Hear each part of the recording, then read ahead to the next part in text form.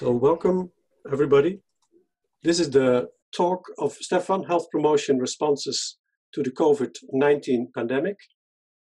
And the first question that I will ask Stephan is, what can health promotion contribute in terms of management of the pandemic? Thank you, Gov. Of course, as Gov just mentioned, this is, of course, a situation that's unprecedented. And I don't need to explain that part of the story to you. I think if you look at not only the threat of a very important disease, but especially also all the measures that have been taken to prevent the virus from spreading, it's something that we haven't seen yet before. It's probably one of the biggest behavioral experiments in mankind that we are now living and witnessing, and also the consequences of that on our daily lives. Of course, the economic consequences, but also in terms of people feeling enclosed and having less contacts or less opportunities to have contacts. So there's a huge impact that we are all facing with. And within all, one could ask yourself the question, what does health promotion have to contribute? Isn't this mainly a problem for epidemiologists and doctors, nurses, and let's say the caring professions, that are really key here. But I think, in fact, health promotion has an important role to play, and I think probably more important than ever before.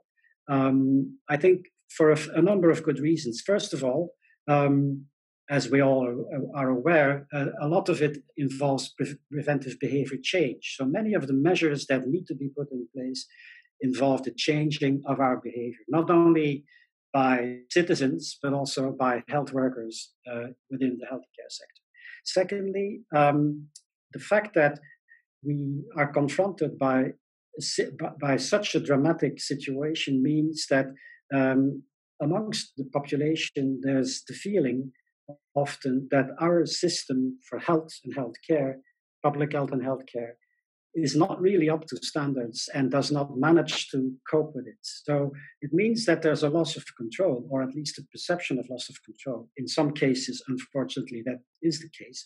In other cases, it might be just a perception, but perceptions are also important. So there is a need for people to regain control, and regaining control over one's life and over the things that impact on disease and health is, of course, something that is at the heart of health promotion. And so I think that health promotion can help to tackle the pandemic and its consequences. And that not only by looking at the downstream level, where people act and behave, but also at the midstream, so more organizational level interventions, hospitals, but also organizations, schools, enterprises, and so on and so forth. And last but certainly not least, also at the upstream level, the level where governments act. So on the next slide, I would then like to show the important, first of all, at the downstream level. As Gov said in his introduction to this seminar, all over the world, health authorities have, of course, acted already. They have tried to make people develop and state protective behavior. And the way they did that is the way that governments often act. So they provide information, hoping that people will take it up. Sometimes that was not enough. Most of the time that was not enough. So they also issued warnings. And in many cases, there were also legal restrictions to make sure that people would behave in a safer way. This was sometimes effective, but not always effective. And especially in the beginning of the pandemic, we noticed that many of the health warnings were basically not attended to and not listened to. Very often, the first reaction also of governments was then that, those who don't act on our warnings are irresponsible. They're selfish. They are not really doing what we are wanting them to do. Now, that, of course, is a very understandable reaction on the part of the government, but I think it helps to look at what health behavior specialists can say about this, and I think health promotion are also health behavior specialists. If we look at the many models that we have been using for now to understand health-related behavior. And I'm not going to give a whole expose about the different models, but by and large, what we can say is that just giving information or issuing health warnings or even imposing legal restrictions will not do the job, because people will only act on health warnings if a number of conditions apply. First of all, people have to apply the health warnings to themselves. They have to believe that they are personally vulnerable and susceptible. So if I think that it's not me who's going to suffer from COVID when I get infected, but somebody else might, then of course I will be less likely to change my behavior and protect myself, keep the distance, wear masks and so on. If I think that maybe, yes, I can be infected, but I don't have chronic disease, I'm not that young, but I'm not over 85, so I can have the idea or the belief that the consequences will actually not be so severe. That again is a reason why people will not necessarily change their behavior. And another condition is that we have to believe also in the effectiveness of what we are asked to do. If someone thinks that wearing a face mask is not really going to help very much, or if social distancing is not really the best way, then of course that is also going to have an impact on the behavior. And last but not least, we have to be able, even if we believe that we're susceptible to being infected, that the consequences are severe, and that it's possible and important to, for example, protect ourselves. If we see ourselves as incapable of doing it, we will not do it. So we know that normally all these consequences have to be in place for the health warnings to have an impact on the behavior. And we can tell that in the case of COVID-19, that's not always the case. I already gave some examples of that.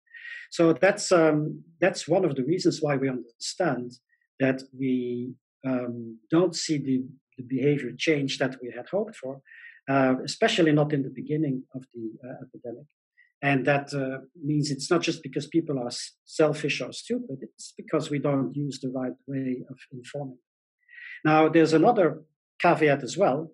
We can also overdo things, and that's something we can also see happening in COVID. When people are too scared, when anxiety is too high, which in a lot of cases is also seen with regard to COVID-19, then people will not necessarily change their behavior, they will change their cognitions, their thoughts, because nobody likes to be anxious all the time. So what we then see is that people will basically tell themselves that it's not really that bad. You know this happens. We've seen it for tobacco, we've seen it for HIV/AIDS, so this also is very likely to happen with regards to COVID-19. And if this gets extreme forms, people will not just cognitive avoidance strategies, they may downright avoid getting knowledge, getting informed. People are also capable of showing resistance to becoming informed about health. So I think these are some of the things we should keep in mind. And on the next slide, both of you want to go there. We now come to a different stage, and despite the fact that indeed, as Gov said earlier on, that WHO is also even today saying that the pandemic, is still further developing. In Western Europe, for example, and in Australasia as well, we see that thanks to the lockdown, that there is more control, and now the massive protective measures that have been taken are being relaxed. We are being a bit more flexible about certain behaviors. Now, that's again a problem of behavior, not the behavior change as such, but the behavior maintenance. Because despite the fact that we can be a little bit less worried and we have the feeling that some of the worst can be controlled, it can only be controlled if we maintain the behavior that protects us from being infected. And what we see already is that as the measures are being relaxed, that people are beginning to show less protective behavior. And again, this is something we know from behavior research. Protective behavior will only be maintained under given circumstances. And the changing of behavior, making people change their behavior, is not the same as maintaining that behavior. So relying on health warnings, fewer appeals, and legal restrictions will not, again, do the job. And that's what we see happening now. So what we should do at this stage is to use more effective ways of changing the behavior in the sense of maintaining behavior change. And what can help there is, first of all, establishing social norms. So if we have the norm, if we see that it is expected of us, just because it's imposed, but because we believe that is something we should do, that is certainly a much more powerful way of influencing the behavior and maintaining the change to protect ourselves. Another way of doing that is to make changes in the context. If we have a context that facilitates the preventive behavior, of course, we will be more likely to do that. And you see that already being applied in the form of nudges. I know that within health promotion, nudging is and remains somewhat controversial, but it is, of course, also a way to create a context that elicits and encourages protective behavior. So if we have lines on the floor or availability of face masks, these things will be much more important or much more effective than issuing warnings not in the point or at the place where people have to maintain the behavior. And last but not least, I think one thing we can try to establish and hope to establish is the power of habits.